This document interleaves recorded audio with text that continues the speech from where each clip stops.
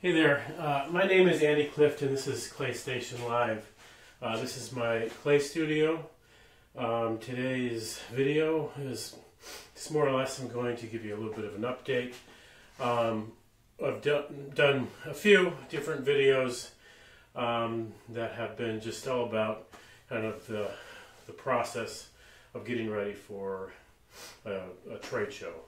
The show that I'm getting ready for is called Ceramic Showcase, which is happens in Portland, Oregon, at the Oregon Convention Center.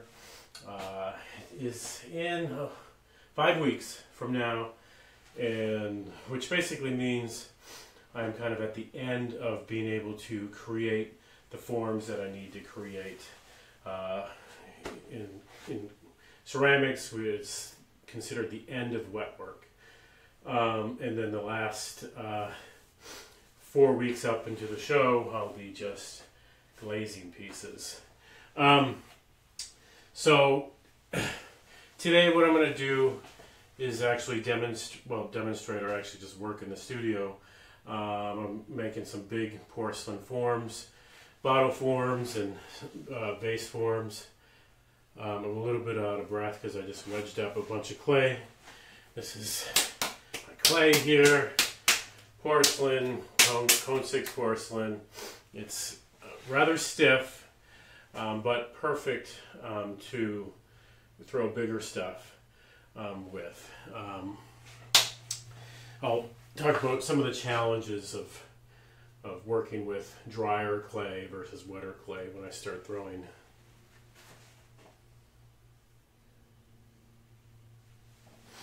I'm just going to wedge this up just a little bit more here.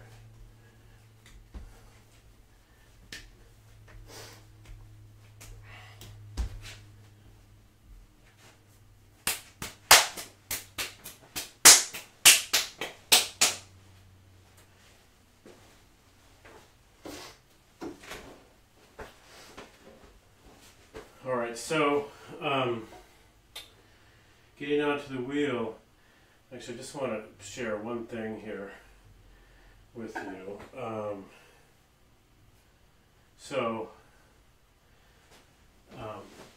This is a new chair that I got, which is it's basically, it's got the real heavy bottom. It's similar to actually sitting on a ball, one of those exercise balls. But what it enables you to do, and in fact, I got it about 2 months ago, and it's really helped my back out considerably on the wheel. And it's also easy to get on and off of. It's really kind of changed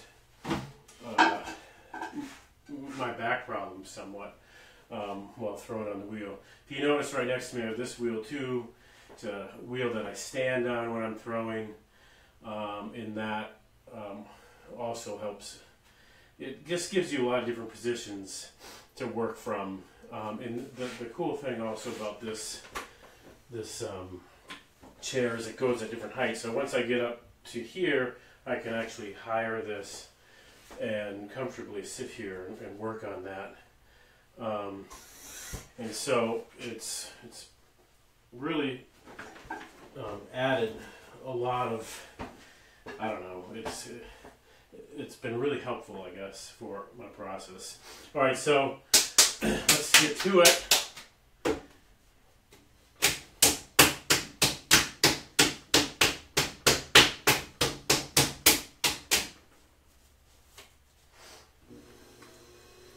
Now, with this ball of clay, like I said at the beginning of the video, that the clay is pretty stiff. It's porcelain. Stiffer clay makes it harder to center, makes it harder to wedge. But it also makes it easier to actually throw thinner and higher and larger forms. This is about 12 to 13 pounds of porcelain, half of a 25-pound bag. So first thing I'm doing is just coning it up.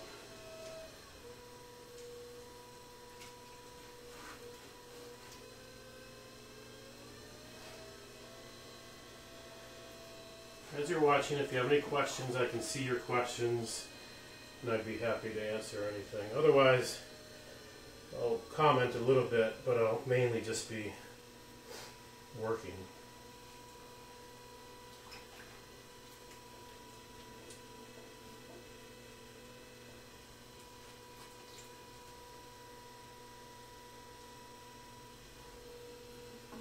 So with stiffer clay, this part is certainly a little bit more physically challenging.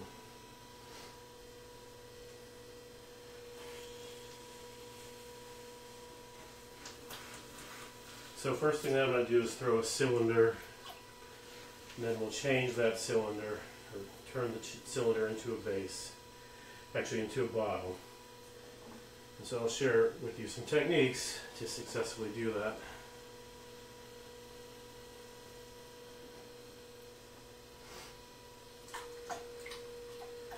Alright, so now I'm going to open the form up.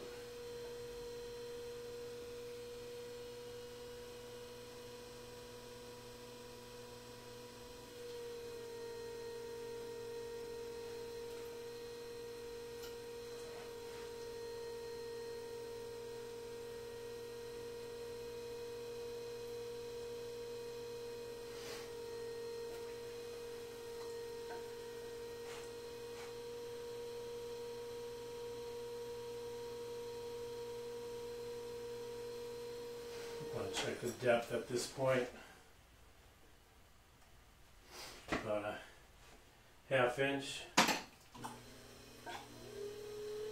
I'm doing just a bottle form, so I'm going to make this, not trimming like a big foot on it or anything, so I'll make it just a little bit over a quarter of an inch. Since it's a bigger form, I'll make it a little bit thicker. Hi, Michelle.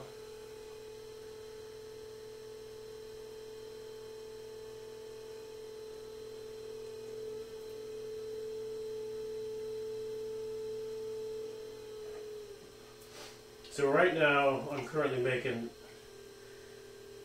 my biggest pieces because it's, you know, I'm working with porcelain, so I got to dry them super slow. I got lots of different viewpoints. I got to dry them pretty slow since they're porcelain, about over 2 weeks at a time.